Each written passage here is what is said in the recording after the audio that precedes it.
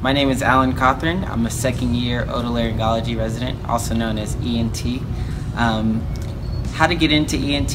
It's kind of a complicated process, but it starts off with 4 years of undergrad and then 4 years of medical school. And hopefully you match into the residency program. It's a 5-year program. It is a surgical residency program, and that's why it's 5 years.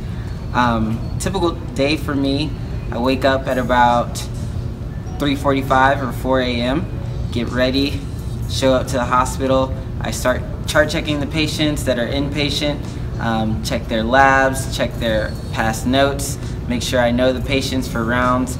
We start rounding at about 6 a.m.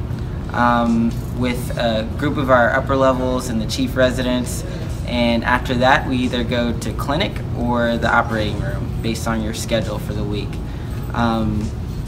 It's a very rigorous program. You need to make sure you know what you're doing and that you're always studying and reading anytime you get the chance. I also recommend sleeping anytime you get the chance and eating. But it is rewarding and it's worth the work. Okay. And ENT is pretty competitive. What would you say some things you can do to kind of help your chances of matching into ENT? Okay. Definitely get a mentor who's in the field, and that gets you at least halfway through the door, gets you some connections, it gets your mind into the gear of what you need in terms of matching into the residency. You can also work on getting some research under your belt. Building up your resume always helps, even if it's not related to the field, at least getting your name out and published. Also, just studying as much as you can and making sure your grades are as high as possible. Okay, and what was it about ENT that got you interested in? Why did you choose ENT? Actually, like I mentioned before, I discovered a mentor in med school who is part of ENT faculty in UT Houston. He allowed me to shadow him, and I just loved what I saw. I loved what he did. He enjoyed his work, and it was a relatively good lifestyle, so it was appealing to me. Okay. And what type of surgeries do you normally do as in the ENT field? We do all kinds of surgeries.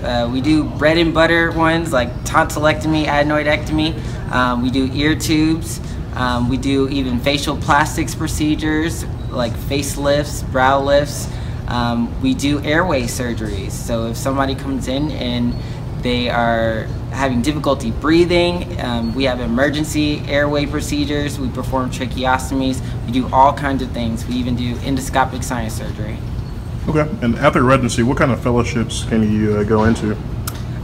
You can go into various fellowships. You can do otology, where you just specialize in doing ear surgery. You can do rhinology, where you specialize in doing sinus surgery or skull-based surgery.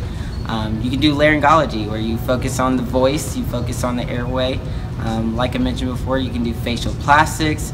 You just have a variety of things you can do, and that's part of why I love it. Okay.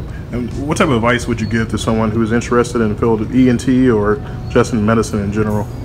Medicine in general, just make sure you know you're doing it for the love of it. Don't do it for any other reason. Don't do it because your parents want you to do it. Do it because you're purely there for the love of medicine. It's a long process and it's filled with gratification, but it is delayed. Okay, awesome. Thank you so much. All right.